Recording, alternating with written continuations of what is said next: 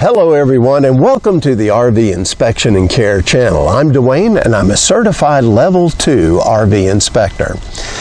Now today we're going to be talking about how to find the right kind of inspector for an RV that you're considering for purchase.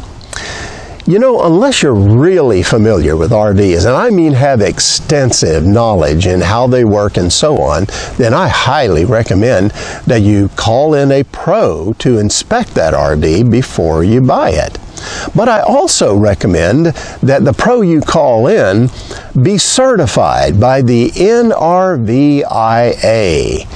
Why do I recommend that? Well, because I can say from experience myself that they have a great program for training and certifying inspectors to be able to perform a quality inspection for anyone who's considering purchasing an RV. Now the thing is that a lot of people don't understand that there are different levels of certification in the NRVIA. But there's a level 1 certification and a level 2 certification. And let's talk about that. Let's talk about what they mean and the differences between them. And let's start with level 1.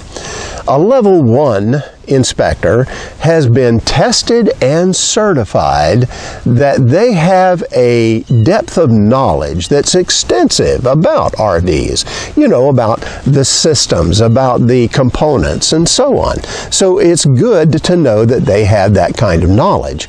But they're not necessarily the ones that I would recommend for your first choice as an RV inspector for an RV you're considering for purchase. No, a level 1 certified inspector is really best for banks, mortgage companies, you know, lending institutions, that kind of thing, or maybe insurance companies to perform basic inspections that they will need to have performed for their operation. But a level 2 certified inspector is a whole different thing. Now, here's the point. You can't become a level 2 certified inspector until you're already a level 1 inspector with NRVIA.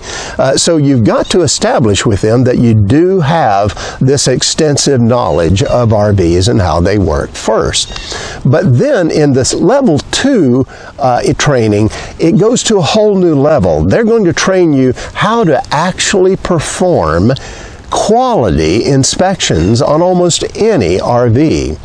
They're going to train you how to go step by step through an RV, and not only that, how to produce a really good report. A report that's understandable. It makes sense for the average RV buyer. So it's a whole different thing. You know, I know that there are lots of RV techs and people out there in the industry that have a lot of knowledge of RVs, but I often find that they're not able to convey that knowledge understandably to others in an easy way. That's why the NRVIA Level 2 certified inspector is so valuable, because they're trained not only to know what they're looking for, but to be able to communicate it to the buyer in a way that's understandable. So again, I highly recommend using a Level 2 NRVIA certified inspector. In fact, I even recommend that you ask them before hiring them, are you level 2 certified, just to be sure. Well, now the next question we want to talk about is, how do I find these NRVIA certified inspectors? I get that question an awful lot. It's actually very simple. Just go to the website nrvia.org. You see it listed here. And once you're there on the home page, if you look up at the top of the page, there's a link for Locate an Inspector. Hit that link and it'll open up a page where you'll see a map of the U.S. and it will show you where all of the RV inspectors are located across the U.S. that they are currently tracking or able to track. And then if you go down to the search box underneath, just put in the city and state where you are, or even the zip code, and then choose a radius of how far away from that to search for an inspector. and probably start with the smallest radius first, and then it'll bring up a list of the inspectors that are close to you. Now, what happens if you can't find an inspector that's really close to you? Well, just keep widening the search area. And you may feel like, wow, I'm really widening this area a lot. I don't think anybody would want to travel that distance. Actually, the truth is, many RV inspectors don't mind traveling a little bit. They may charge you for traveling costs, but it's usually not a lot. And the point is that you are able to still get them to come, even though they may be a few hundred miles away from you. Now, what happens, though, if you find that you can't get any RV inspectors, no matter what you've tried on the site? Well, the next step is contact the NRVIA themselves at this point. What I recommend is give the office a call. You can call them at this number here that you see on the screen, and you could do that, or you could email them too. There's also an email address that you can use to contact them. Let them know that you've gone on the site, you've used the search tools that are there, and you cannot come up with an RV inspector to help you out in your area. Well, they will swing right into action, and the office will put out a notice to all RV inspectors in the country that someone needs an inspection in this area. And you know what? Very often they're able to actually find someone that can perform that inspection for you. The reason for that is because we RV inspectors are very often on the move, and that means that we're RVers ourselves, so we're traveling around, and we don't necessarily change our location until we get to an area where we're actually staying for a while. So there could be inspectors right in your area, but they just don't know about it yet on the map or in the search tool.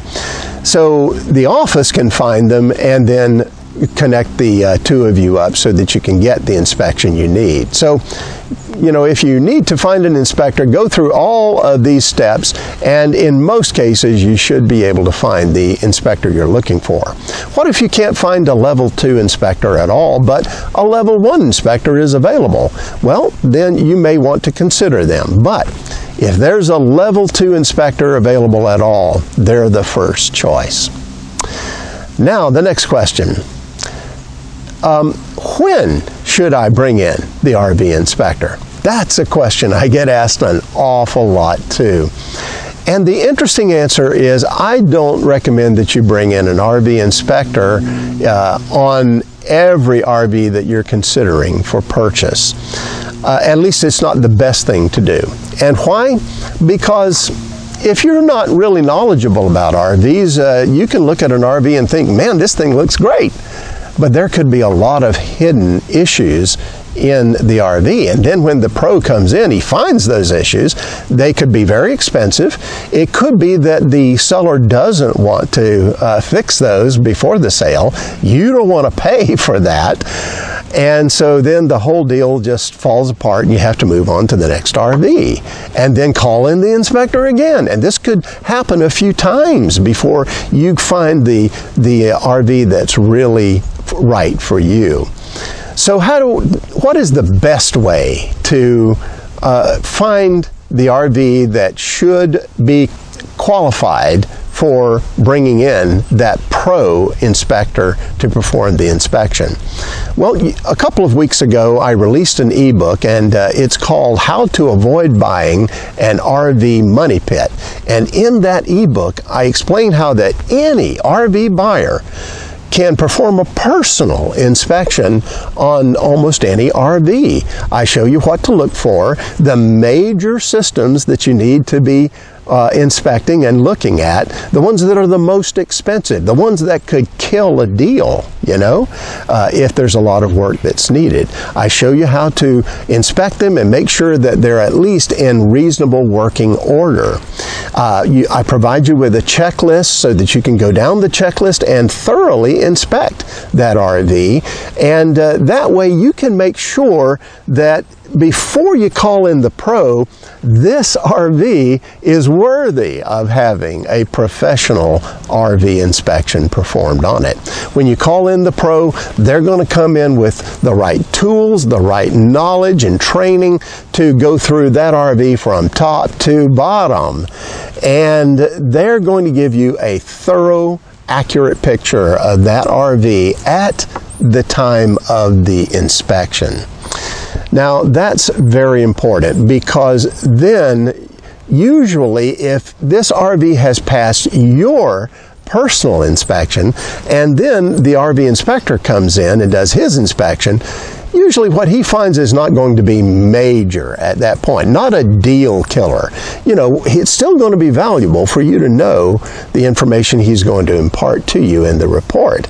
But it shouldn't be so serious that it's going to kill the deal, and then you just have to move on to another search for RVs.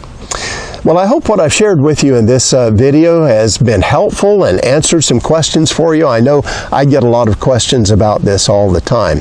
But what I've shown you is how you can find the right inspector, call them in at the right time on the right RV. Well, that's it for now. Have safe and happy travels, my friends. Until next time.